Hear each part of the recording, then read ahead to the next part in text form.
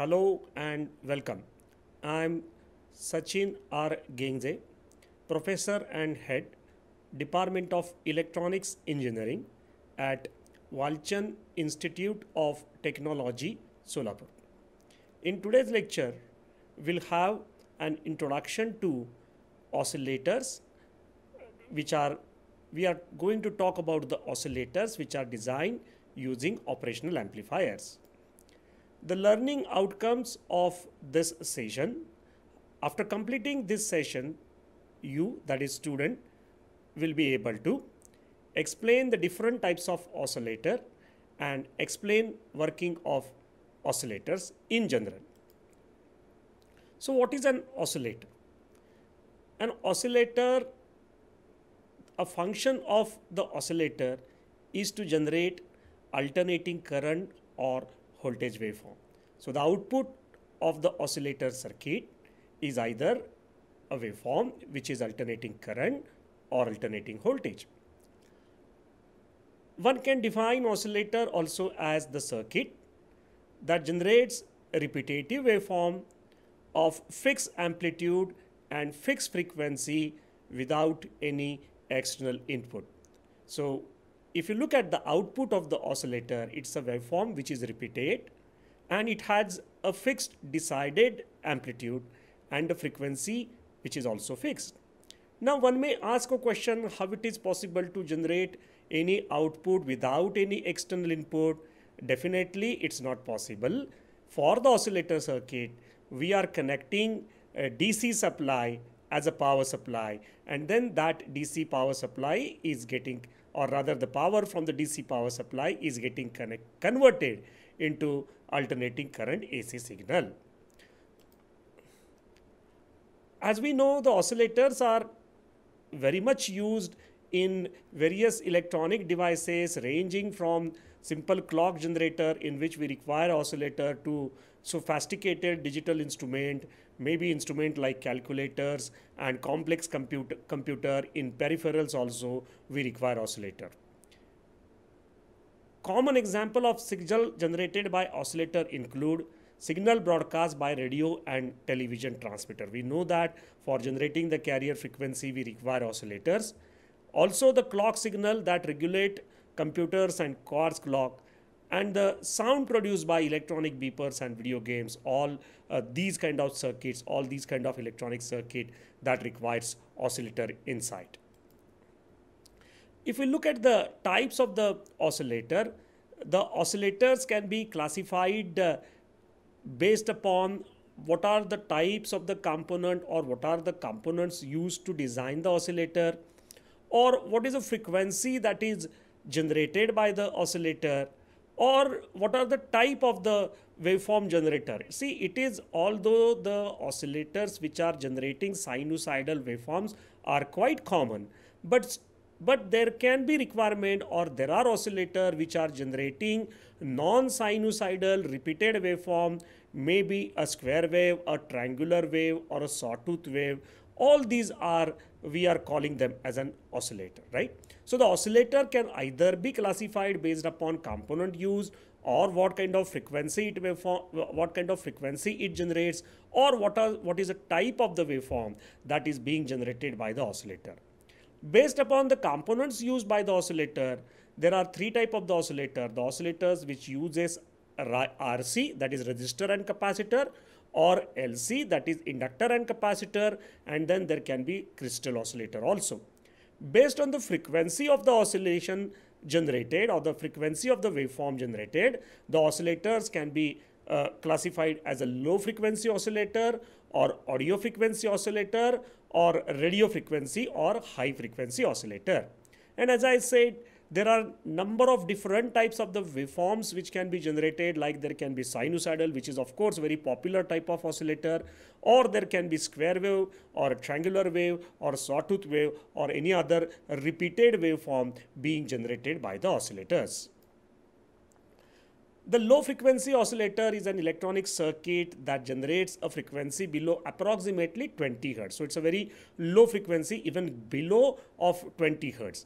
And these oscillators are used for or they are being used, these kind of terms, they are typically used in the field of audio synthesizers to separate from an audio frequency oscillator. And then other type of oscillator which is very popular is called as an audio oscillator, which is producing the waveforms which are having frequency in the audio range, that is from 16 Hz up to 20 kilohertz. And lastly, there are oscillators which are generating high frequency or the radio frequencies, and a typical application of that as a carrier waveform in different type of modulation.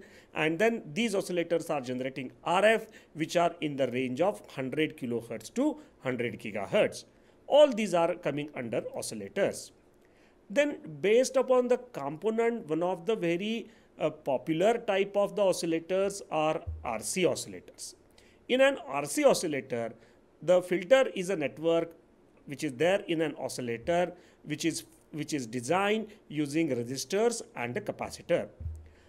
RC oscillators are simple to design, and RC oscillators are mostly used to generate low frequencies, say for example in the audio range. We have seen that the audio range is something between, we have seen that it is between 16 Hz to 20 kilohertz. So mostly these audio oscillators are generated using R and C. Common type of RC oscillator circuit are phase shift oscillator and Wien bridge oscillator. So different types of, even in an RC oscillator or a low frequency oscillator, there are different methods to design the oscillator. Two of the popular methods of oscillator design are the phase shift oscillator and Wien bridge oscillator. So here I leave you with a question that please think and answer what are the types and what are the applications of the oscillators.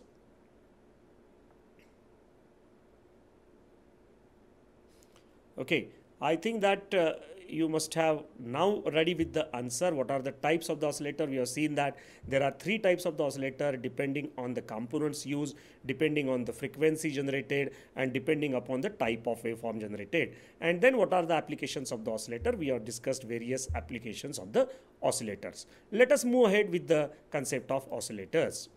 Now, what is an oscillator?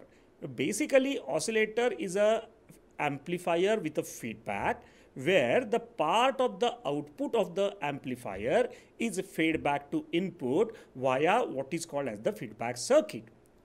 If the signal which is fed back from output to input through feedback circuit is of proper magnitude and phase, then circuit produces oscillations.